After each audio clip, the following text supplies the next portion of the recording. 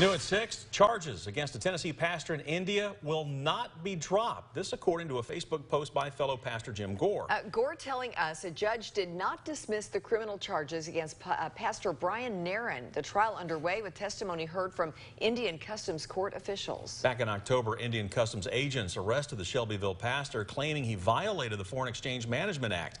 He's been overseas ever since. Nairn's family, friends, and local pastors are now trying to catch President Trump's attention, and they are leaning on the community to help them do that.